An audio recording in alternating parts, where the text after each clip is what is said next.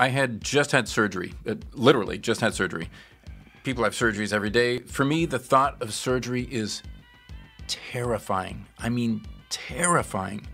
I remember being placed on the operating table and just thinking, I gotta just get up and bolt. I gotta run out of here. Thought about it, and next thing I knew, I woke up hours later. So I was, of course, still heavily medicated. You know, some medications, they bring out emotions. I got an overwhelming feeling that it truly was time to dedicate my life to good people.